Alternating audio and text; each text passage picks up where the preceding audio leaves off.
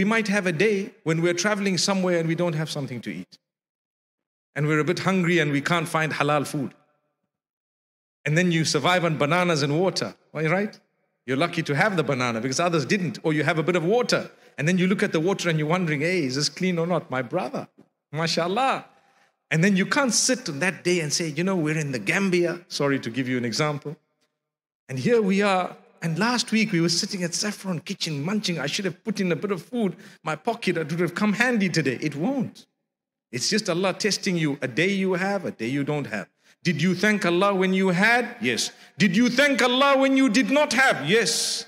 Oh Allah, I don't have food today. Grant me from the food. But I thank you that I'm alive. I thank you I'm okay. I thank you I'm in good company. I thank you I have good health. I thank you that you've given me the ability to call out to you. Oh Allah, draw me closer to you. And guess what? As you're getting hungrier and hungrier, one thing happens to a believer. Your dua and your supplication becomes more and more sincere and genuine. Why? Because now I'm becoming desperate.